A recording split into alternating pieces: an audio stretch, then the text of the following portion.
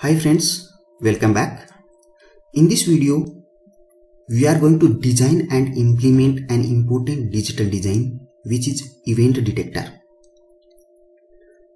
So we are going to basically design the circuit for event detector as well as we are going to write its HDL code.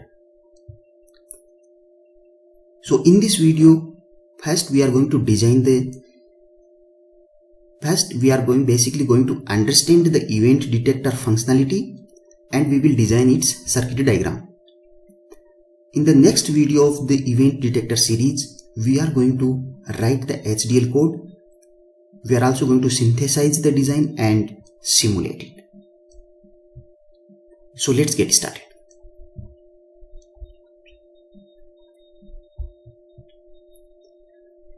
So these are the following points we are going to cover in this series of an event detector design. So in this particular video, we are going to first understand the event detector and we are going to design the circuit diagram for this event detector. So now let's understand what is the event detector.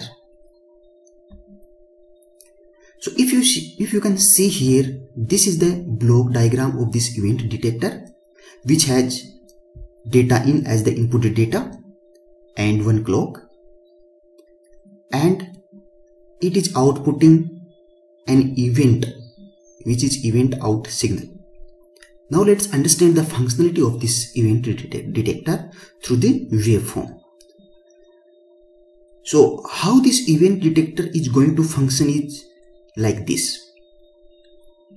So we have the clock and we have the data in. So if you can see here, the data in is basically toggling intermittently, and whenever the data in is basically either rising edge is happening or whenever there is a falling edge is happening, you can see here that the event out is basically going high for one clock cycle. So if you see here, the data in went from 0 to 1 at this clock edge, and the event out also basically went from 0 to high, and it is high for this complete clock edge, and then it became low. So whenever there is a rising edge, the event out or the event detector is basically generating 1 plus of one clock cycle. So if you see here, this is happening both at rising edge as well as falling edge of this data in. So falling edge, whenever there is a falling edge, in that particular time as well, the event out is going high and it is remaining high for one clock cycle, and then it is becoming low. If you see here, the data in went high at this clock edge, the event out also went high. Now if you see here, the data in again became low at this the next clock edge, the data in basically going from high to low. So that is also an basically it is a falling edge. So whenever there is a rising edge or falling edge, our event detector is expected to generate one clock cycle pulse. So here the event out is remaining high for the next clock cycle as well, because at this clock edge the transition happens from high to low for the data in signal. Here the transition again happened, and here the transition again happened. So our event out is basically going to be high for 4 clock cycles consecutively, because the data in is toggling at each clock cycle. So hope you understood the functionality of this event detector. Now let's see how we can implement this event detector. What is the circuit sitting inside this event detector which will function like the waveform shown here.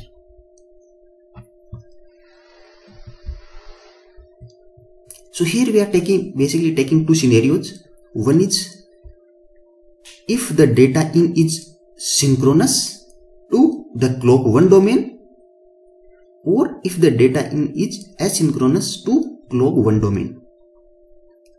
So if you have to understand, this is very important point here. So the event detector basically, so if you see here in the block diagram, the event detector is basically functioning at this clock. Let me change this to clock 1, so it will be same in both block diagram and circuit diagram. So if you see here, the event detector is basically functioning at clock 1. But here we don't know from which clock domain this data in signal is coming. So let's take two scenarios. The data in signal is synchronous to this clock 1, or the data in signal is asynchronous to the clock 1.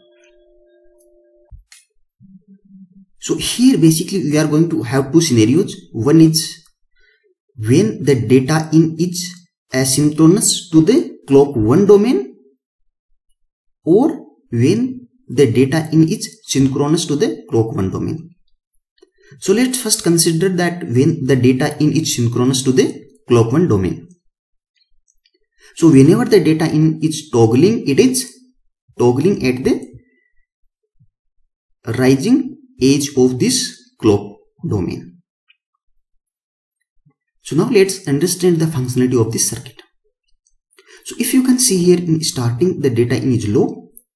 So when in starting the data in is low, the output of the D flip-flop is 0 and the data in is also 0, and when the both inputs of the XOR gates are same, the output is 0. Now let's add this clock edge. At this clock edge, the data in becomes high. The data in becomes high, but what will be the output of this flip-flop, which is the second input of the XOR gate? At this clock edge, the flip-flop samples the value of the data in which is just before the clock edge, which is 0 here.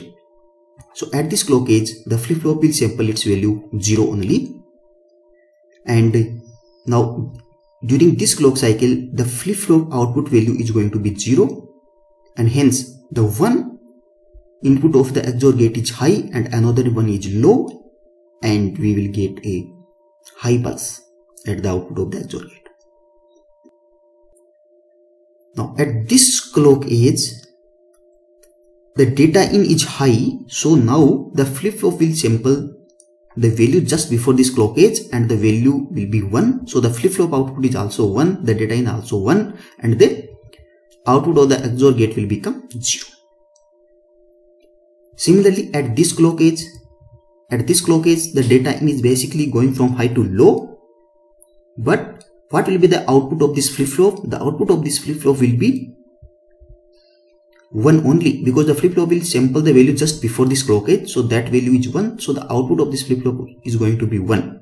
So during this clock edge, the flip-flop output is going to be 1, but the data in has become 0, so the output of the XOR gate will be high. So this is the basically circuit diagram of this event detector. Now let's see the second scenario where we don't know.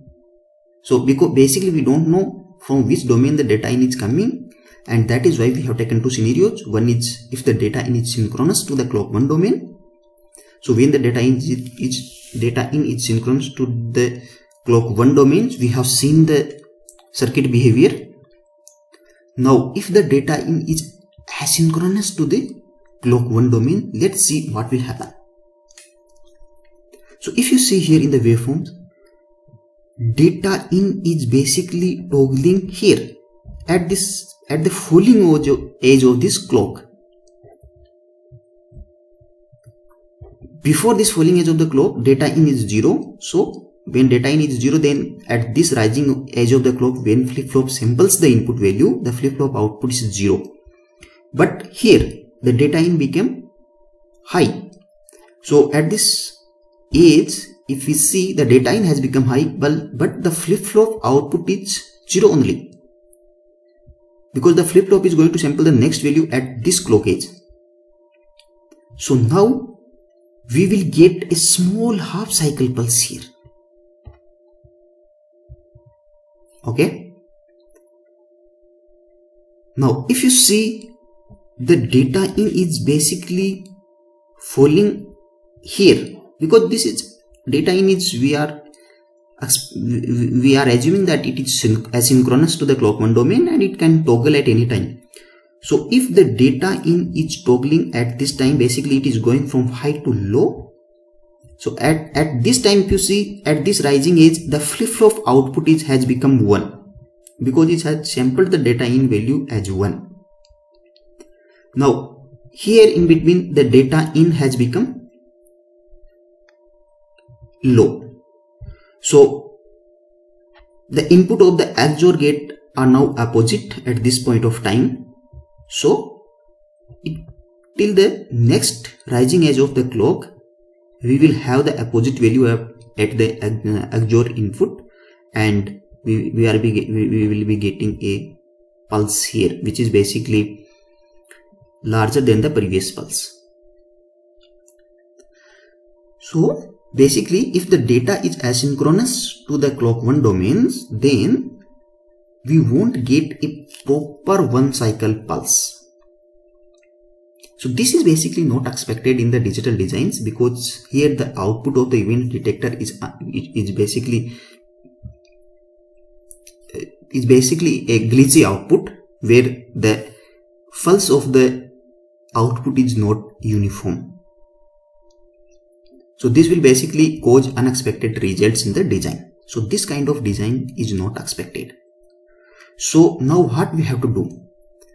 Now if the data in is asynchronous, or basically if we don't know if the data is synchronous or asynchronous to our clock domain where our event detector is working,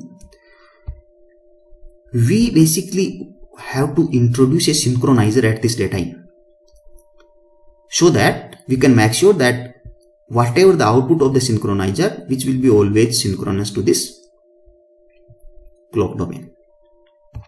So now let's see how we can do that.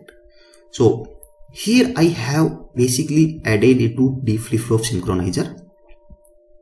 So if you want to know the functionality of the synchronizers, or why do we need synchronizers in digital designs, what is metastability, if you want to know these kind of concepts, please let me know in the comment section, and I will cover in some of the upcoming videos. So if we synchronize this data in signal here, then let's see how the results are going to be. So here if you see, the data in has toggled here. So when the data in will, now you have to see that there are 2 D flip-flops inserted here in the path of this data in. So when the 2 D flip-flops are added here, the input here sync data in is basically 2 clock cycle delayed version of data in. Okay. So here if you see, the data in is changing basically here. So the expected clock pulse was during this clock cycle. Okay, but the clock pulse is basically getting generated here, which is basically 1 or 2 clock cycle, after 2 clock cycle delay. But here it will make sure, the synchronizer will make sure that the data in is synced with respect to the clock 1 edge, and the event detector will always output a 1 clock cycle pulse. So if you see here, the pulse is always 1 clock cycle pulse. So hope this event detector design is clear to you. If you have any doubts, please write down in the comment section. And the HDL design of this event detector, both for asynchronous scenario or synchronous scenario, we are going to cover in our next video. So if you liked the content, please hit the like button. Also please do subscribe this channel and enable the notification so that you will get notified as soon as I upload the next video on this event detector design series. Thank you very much.